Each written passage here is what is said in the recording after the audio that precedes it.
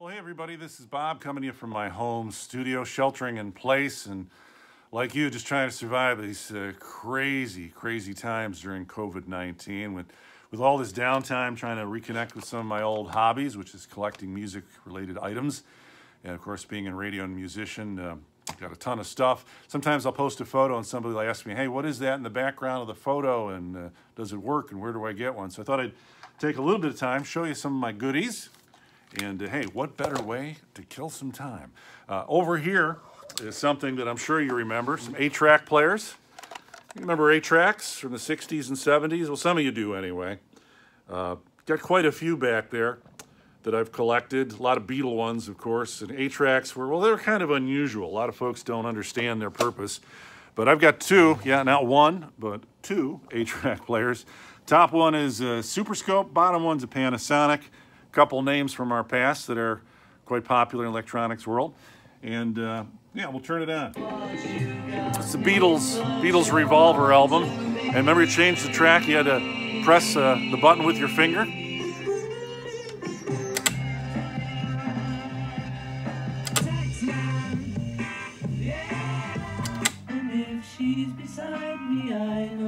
So yeah, they're a little hard to find these days, but they are out there on eBay and antique stores and garage sales and so forth. Got a reel-to-reel player. A lot of folks want to know if that still works. Yeah, they're quite expensive. You can find them on eBay. You're lucky to find one that'll work. This one actually works. It's an Akai from the 1970s. And let's flip it on here.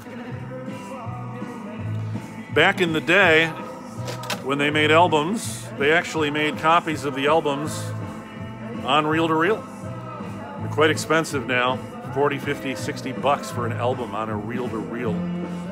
This is the Kinks' greatest hits. So yeah, that one does work, and not only does it play back, but you can also record on it as well. Pardon me while I move this camera around a little bit. One of the things a lot of folks ask me about is this.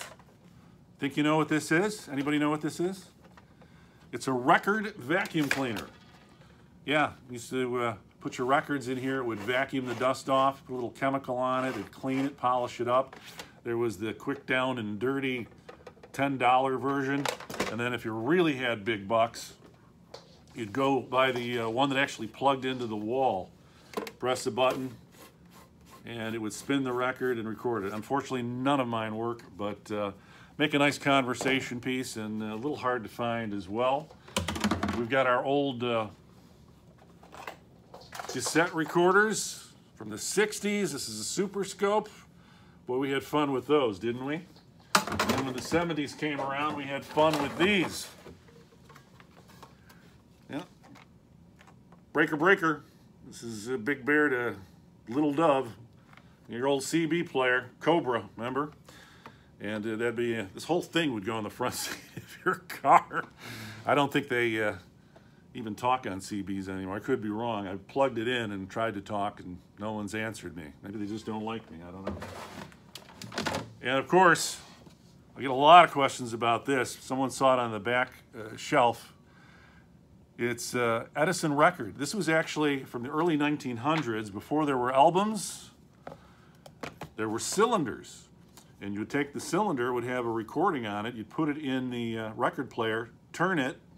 This would spin, and you'd hear the actual recording. So you can find these still at antique stores for about 10 bucks. And they're a great little conversation piece, and just kind of reminds me of, wow, how things started way back in the day and how far we've come electronically. Of course, I've got a huge collection of transistor radios, being in radio. Different colors, different makes and models through the years. Some of them AM only because FM wasn't around back in the early days.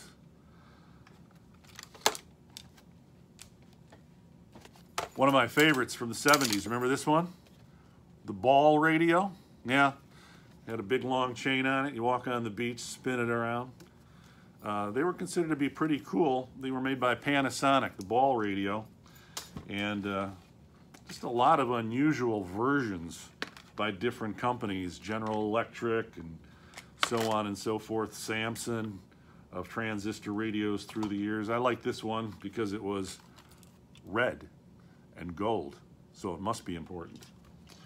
So a lot of goodies, having a lot of fun, and of course, still once in a while get back there, get on my drum set, break out my guitar, play a song or two, and try to relax a little bit, get away from the anxiety that's out there for so many folks. So anyway, thanks for spending a little bit of time with me. Hope you found this fun, and hope we can do it again. I can show you some of my other goodies, or if you get a chance, show me some of the stuff that you've got in your hobby collection. Love to see it. In the meantime, stay healthy and be safe out there, and we'll talk to you again real soon. Bye-bye, everybody.